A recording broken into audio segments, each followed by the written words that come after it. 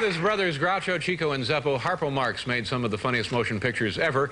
He actually never said a word on screen and was always seen wearing his blonde wig and was usually also chasing a blonde. My next guest is Harpo's oldest son and is responsible for the re-release of this book right here. It's called Harpo Speaks. Please welcome Bill Marx. Hi,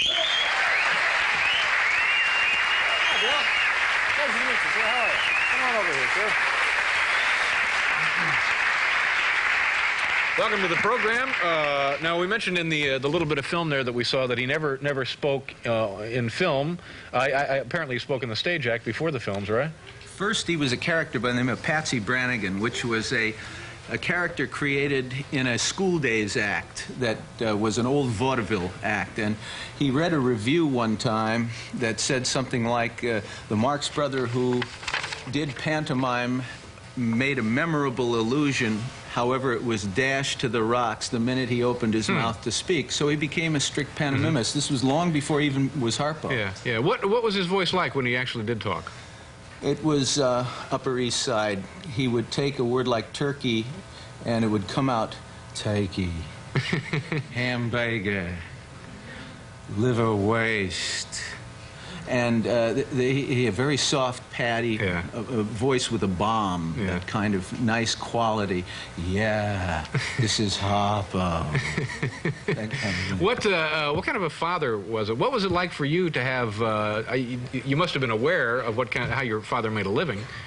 Well, all kids, myself included, were so self-involved. He was just a father. You know? I mean, that's basically... Did he help you with your homework and stuff? Oh, God, yes. He was a wonderful, all-pervasive influence on all of us kids. I have two Marx brothers and a Marx sister. And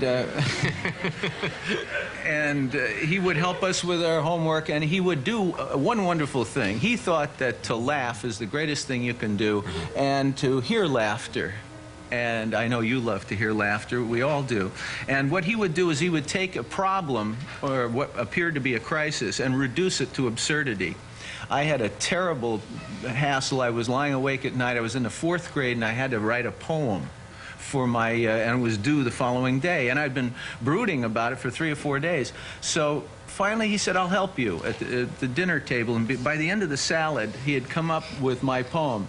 And I remember it to this day. There they go, I'm betting on Flo. If she loses, I'll blow my dough. Into the stretch, she's out in front. At the wire, win I done. I got a B+. A B+? Yeah. He got an A.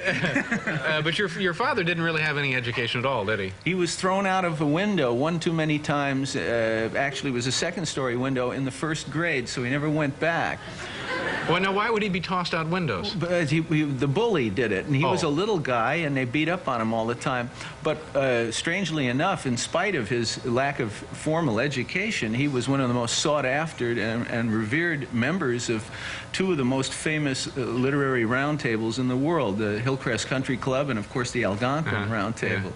And he was a very, very sophisticated man, and he was a great audience. People loved to be around him because he cared about what people had to say, and that's how he got a very, very good education. All right, we have, well, you tell us what you have. These are from your own personal collection from when you were a kid?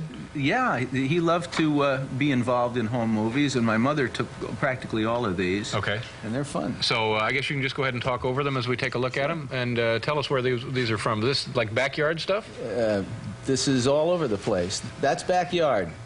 That's Little Willie on the right, and that's he was always trying on new wigs, you know.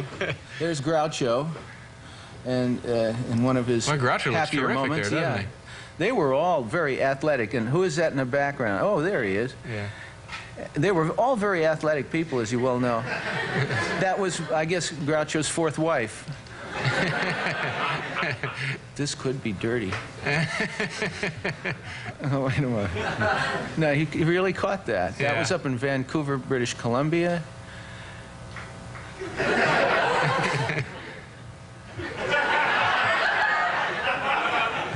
Now, this is where you lived as a kid?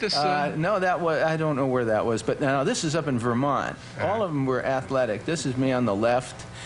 He loved kids.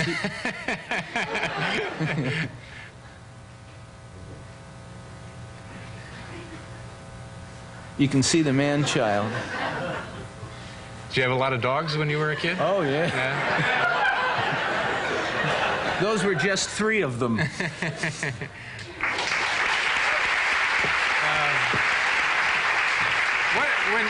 What did he do?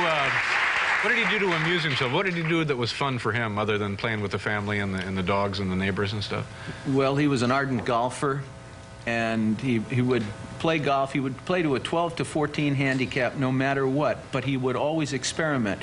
He was the first person I ever knew that ever putted a la shooting pool. Mm-hmm. He would also, he was the first person I ever knew that played 18 holes of golf nude. Now, where did this take place? In Palm Springs, when most people left during the summer. He was a sun worshiper. And so I went out with him one day on a golf court, and he'd hit a golf ball, and then he'd run over and jump in a neighbor's pool that was adjacent to the fairway, take a dip, jump back in the golf cart. We'd go to the ball. The next day, he played 18 holes of golf that way. Absolutely nude. Absolutely. And of course, the obvious question, where did he keep the tees? That, you know. It's a stupider. No. Okay, I'm sorry. Shall I tell you? The book, of course, is Harpo Speaks. Geez, it's a pleasure to meet you, and it was great fun looking at those films. It's my pleasure. Thank you very much for being here, sir. Thank you very much. We'll take a pause here. We'll be back with Jimmy Cliff.